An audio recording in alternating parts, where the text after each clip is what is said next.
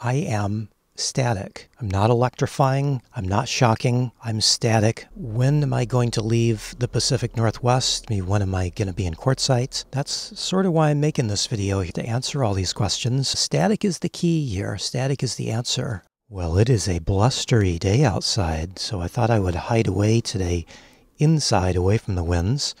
Made myself a fresh cup of coffee, and I thought it would be a good day just to record a little coffee chat.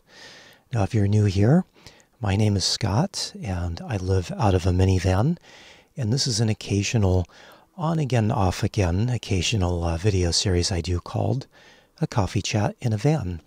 So welcome.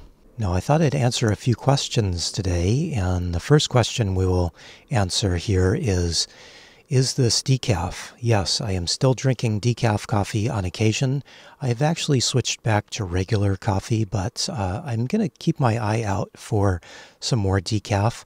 This is, in fact, some decaf coffee, and I'll be buying some more decaf and trying some more decaf just because it's a whole new bit of coffee for me to try, and so I might as well just try it out. Lots of people ask me my opinions about decaf coffee, and I have not had a whole lot of experience with decaf, and so I figure I'll just keep it going and try out some decaf as I travel to new places, like I always do. I like to try new coffees in new areas where I stop, and why shouldn't I just add decaf to the list? Makes perfect sense. I don't know why I haven't thought of it before. So drinking decaf today. I will be drinking some more decaf in the future. I do really like the Fogline decaf that I bought. If you have been watching my regular vlogs, that one I think is very good. And at first I wasn't quite so sure what to think of it, but it is a very good cup of coffee, and I think that's one I'll definitely buy again going forward. But I do want to try some new decaf coffees from other coffee roasters. So that's something that you'll see me try in the regular vlogs going forward. So that is question number one taken care of. And the next questions are really more related to my van, even though maybe they might not seem like it at first. But I've had a number of questions about when am I going to leave the Pacific Northwest and get down to the desert. A number of people have asked me, when am I going to be in Quartzite? Or when am I going to be in Southern California? And the answer to that has been the same answer that I've been giving all year long. In fact, I think it's been more than a year. I've been saying that I don't want to return to the desert. Don't want to return to Quartzite. I don't want to ever return to San Diego. There's a number of reasons for that. And the biggest reason is I just like it in the Northwest better than anywhere else. I don't see a reason to travel down to Quartzite every year. It's a big trip. If you take a look at a map, that is a lot of miles to cover, and I really don't enjoy that big of a drive anymore. I really like to stay in one spot most of the time, and a big clue to that is my name. My name is StaticCampervan for a reason. Yes, I live out of a campervan, and yes, I am static most of the time. I'm not fully charged. I'm saying I'm not electric. I'm not shocking. I'm in one spot most of the time, and I prefer to be in one spot most of the time. When I get to a town or an area that I like to stay there, and so I like to become static in a place that I like. Now, if I get to a place that I'm not so happy with, I'm not quite so static, so I will move at that point. The other thing that would make me move is really harsh weather. That's something that you get in the desert. Now, maybe the desert doesn't seem like it gets very cold, but I think Quartzite gets a little bit cold and windy. I don't like wind. One of the reasons I'm inside here today is I'm avoiding the wind outside going on right now. Lots of storms here in the Pacific Northwest, and I'm not so crazy about wind, so on days like today, I just get in my nice little comfortable home and drink lots of coffee and get some work done, cook some food, and avoid the wind as much as I can. Now, if I were in Arizona, and I don't mean to pick on Quartzite, but if I were in Arizona or one of the deserts, even Southern California, wind is incessant. The wind just never seems to stop. And so that's one big reason for me to avoid the desert. I'm not saying it's a bad place to be, and I'm not saying that people that go to the desert every winter are crazy. I'm just saying that I don't like it for myself. I put up with desert weather for more than 40 years. If you're not aware, I was born and raised in the Southern California desert and lived most of my life there. I've spent enough time in the desert. Now that I find that I like the Pacific Northwest weather better, and just the whole vibe of the Pacific Northwest, I would prefer just to stay up here. But there is one little problem with staying in the Pacific Northwest, and that is power. It does get dark out. Surprisingly, today is not dark out. We've got some sun shining. Even though the weather forecast was saying it was going to rain all day today, we've got plenty of sun. I've got plenty of solar power here, but that is an issue. A big issue for me, and so that is another reason that would chase me out of the Pacific Northwest, or at least out of an area of the Pacific Northwest. I was spending some time around Seattle trying to stay near friends, but it got too dark, and so I took off. And I've happened to found some sun here in the Pacific Northwest, even though I am back in California, so you just never really know. But that is something that would have me move, and that would keep me from being static. I would have to just find some sun when I need it.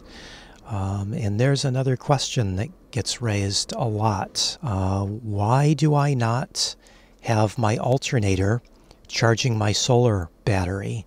This is a big question. People get quite upset with me about this. They say that it would solve all my problems, and that I'd get plenty of power just hooking up my alternator to my house battery here, and then I wouldn't have to worry about sunshine at all. But unfortunately, that brings up another little issue for me. I do not have my alternator hooked up to my solar electric system because I have engine issues, and actually more recently I have transmission issues with my van. My van is 8 years old now. I have about 95,000 miles on it, and it's not a lot of miles, obviously, when you're talking about some makes and models of vehicles, but this is a Ram van, and people think that they're a Fiat van. And that was what I thought that they were for a long time too, but really there's no Fiat parts in these vans. They are mostly made up of Jeep parts, so all the running gear is Jeep. The engine, the transmission, the suspension parts, that's all Jeep stuff. And I always thought Jeep was a good, reliable vehicle, but I'm finding lately that it seems to be the same as the other Dodge and Ram and Chrysler products. They're just not so great anymore. I actually think that this van would be better served if it had Fiat running gear, but they didn't offer that. Fiat is known for making a pretty decent small diesel engine and pretty decent manual transmissions. These vans were not offered with that. These vans came with one choice. You got just one engine, gas engine, and one choice of transmission that is an automatic transmission. So that's what I have. And for the most part, this van has been really reliable. In fact, over the last 8 years, it has been the most reliable vehicle I've ever owned. Now, I did buy it brand new, and so I was able to keep up on the maintenance as much as I could. And as far as leaving me stranded or anything like that, the van has never done that. I have had to put a couple of batteries in it and several sets of tires, some brake pads and things like that. But as far as just normal wear and tear stuff, that's all I've really needed to do with this van. Now, I do have the issues going forward with the transmission and the engine. And those aren't easy answers there, but as far as getting power off of them to power my house battery here back in my living space, it's just not something I think is a good idea because of the way that the engine and transmission are aging quite poorly. I really want to keep my driving to a minimum. But beyond that, I am static. Again, I'm not electrifying.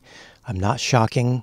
I'm static most of the time. I spend most of my time not driving. And that really is why I have that name. That name is apt. I don't ever want to be shocking. I don't ever want to be electrifying. I just really want to be in one spot most of the time, and that's why my name is Static. So even if I didn't have engine and transmission issues that I'm going to have to deal with in the future, I would still just not want to have a lot of driving. I prefer to be in one spot, especially if I find a city that I really like and I feel comfortable in.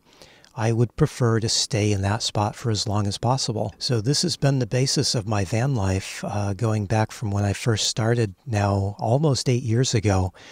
The whole idea for me was to just avoid bad weather if I could, and to find places that I enjoy being in. So that's what I want to keep on doing, and I have no intentions of changing that.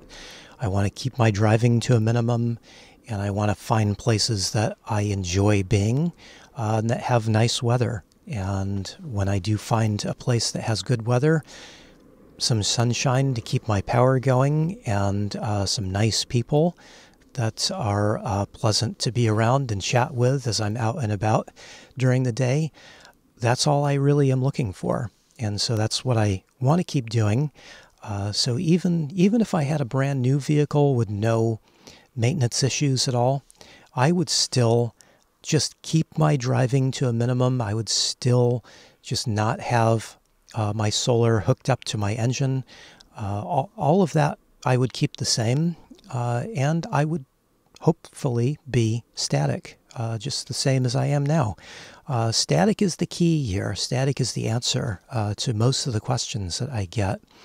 And now that I have had some issues looming, it just means that I need to just focus a little bit more on being more static. This last year, 2023, I kind of went the wrong way. So back in 2022, I drove 6,000 miles all year long.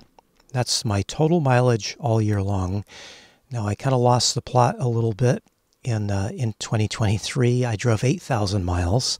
So definitely going the wrong direction there. I want to get that down. In fact, I think about 4,000 or 5,000 miles a year would be about right for me. I think that that's what I'm kind of aiming towards. So kind of went the wrong way here this last year, but I'm getting back already this year. I'm getting back to less driving. In fact, the last 4 days I have driven 5 miles total. So starting the year off on the right foot here, becoming more static and becoming more me, what I want to do. I want to be more static. So again, that's the answer. Being static is the answer for me. So in my mind, being static is the ultimate answer, because not only is it what I want to do, I want to be driving and moving less, but it's also better for my mechanical situation that I'm facing here in the future.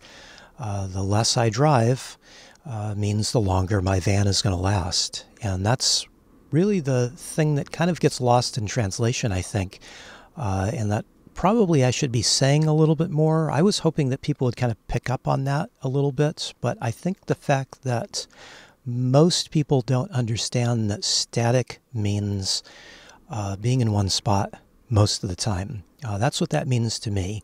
And so I think once you understand that, you'll understand that really what I need to do is to travel a little bit less. Now that doesn't mean I'm going to stop traveling In fact, I still like to travel.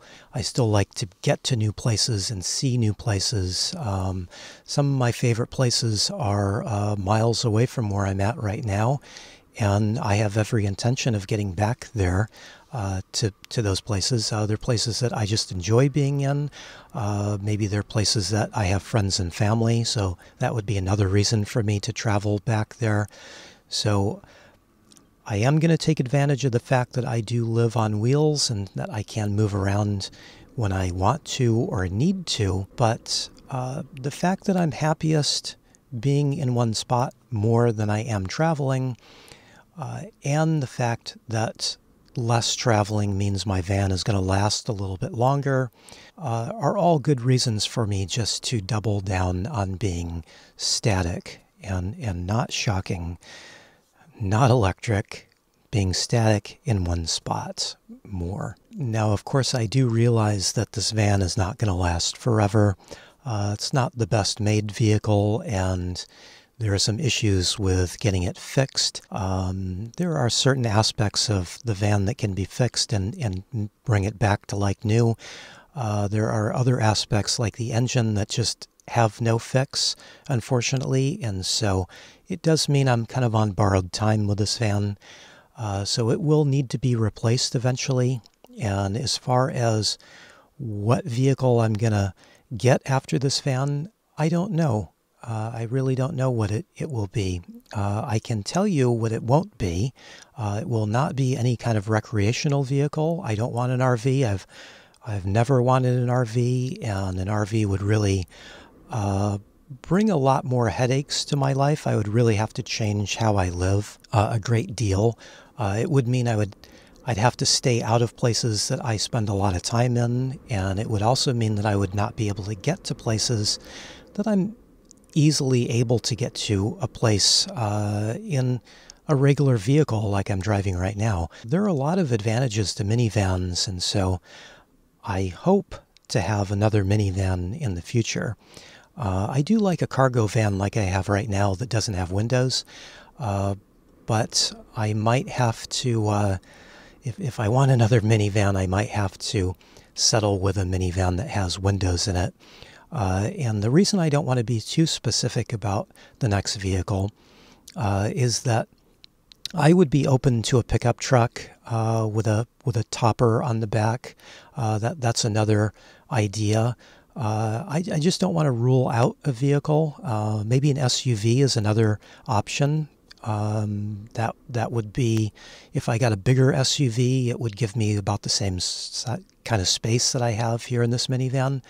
And that's why I throw a pickup truck with a topper into that. Again, not an RV slide-in camper setup on a pickup truck, but just a topper, and it would give me kind of the same space that I have here in the minivan. So those are all options, and I think that I don't want to leave anything out. So once it comes time that I do have to get rid of this van and get a new vehicle, I want to be open to whatever it is that is out there. There might be a good deal on something, or there might be something that's in really good shape that just lends itself to being my next vehicle. But it will be another vehicle. It's not going to be an RV. Hopefully it won't be a car because I need a little more space.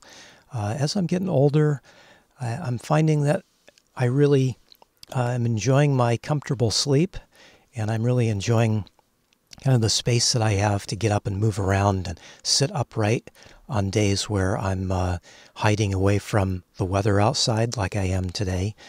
So hopefully I'll find something that is not smaller than what I have, but I definitely don't need anything bigger than what I have right now.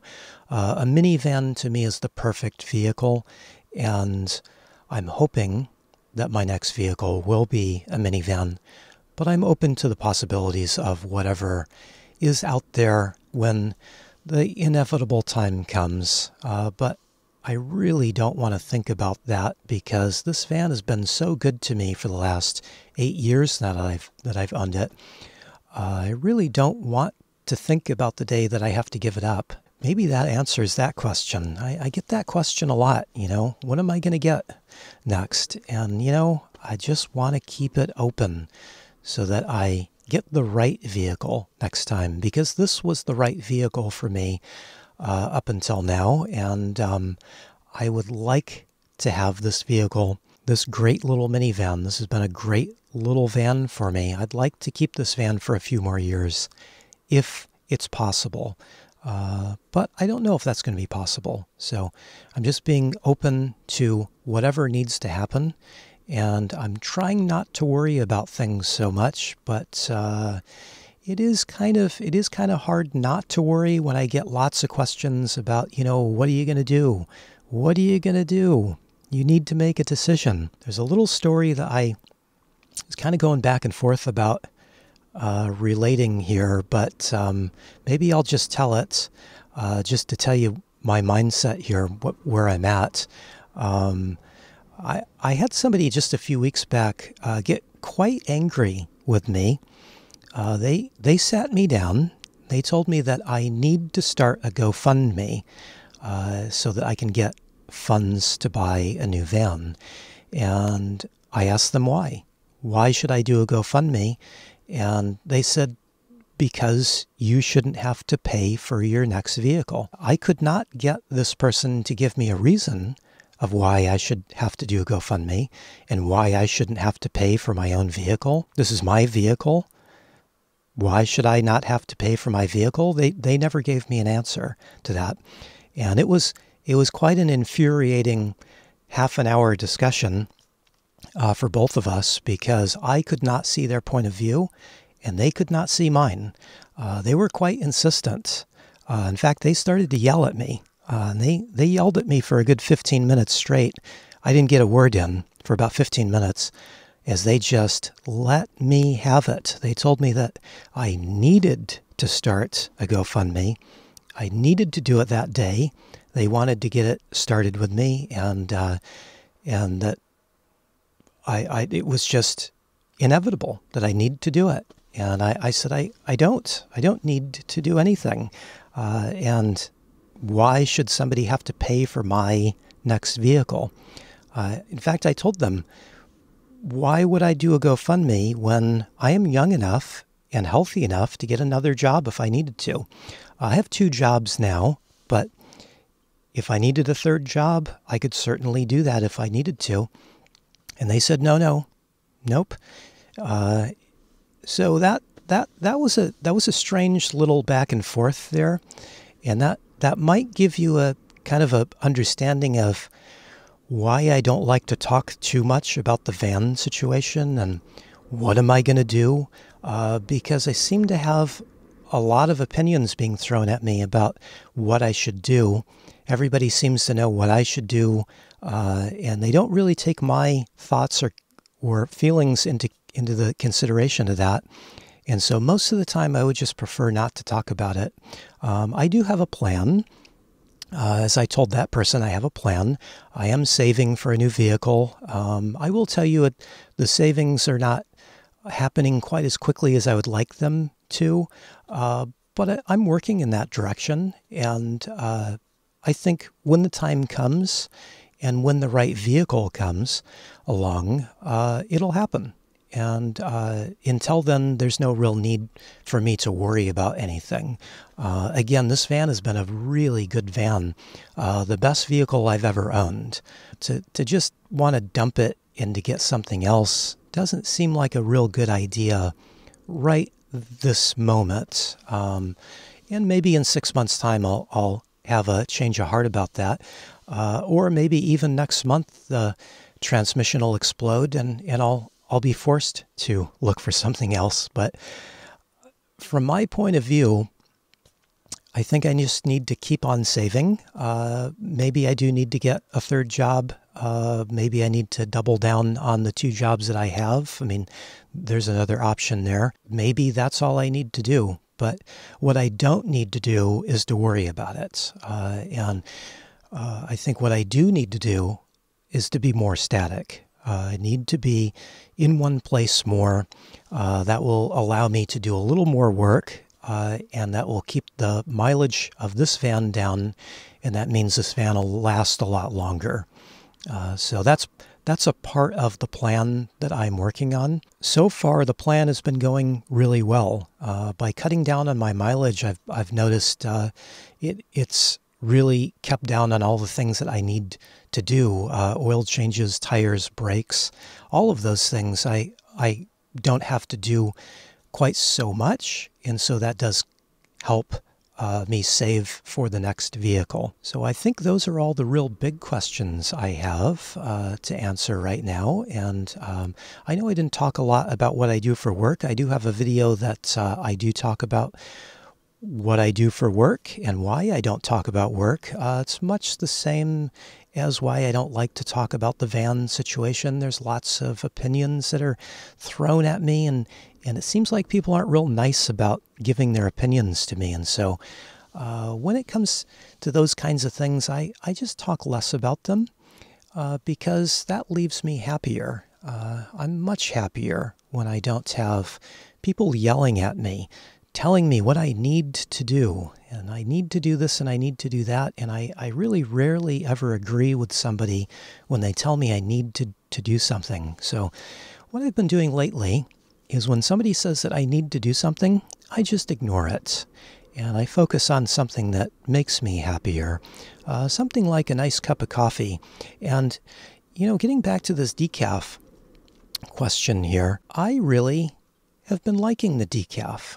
I don't really see much of a reason to avoid decaf coffee. I don't know why people look down on decaf so much.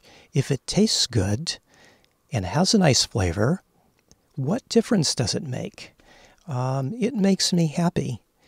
So it's one of my little things that make me happy. And because people have been yelling at me so much, so much lately, I've been drinking a little more coffee. And with the decaf, of course, I can drink lots and lots of it and have no ill effects whatsoever. So I'm going to keep going on the decaf, and I'm going to actually finish my cup here. And I think I can finish my cup here because I've answered all those questions that I have been getting lately. Not that anybody actually watches these videos all the way through, but at least I've made an effort to answer the questions that I get asked several times a day, every week. Thanks for watching today. I really appreciate it.